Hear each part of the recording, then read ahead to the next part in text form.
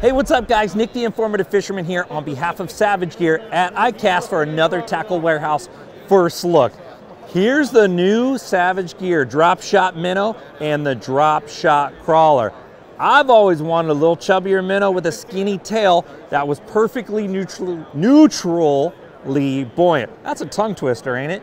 That little minnow is going to really help you out on those days where they're keying into bait fish.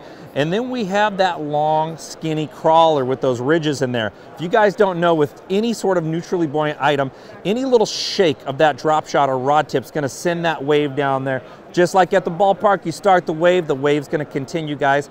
Make sure to check these out at Tackle Warehouse. They're going to be available soon.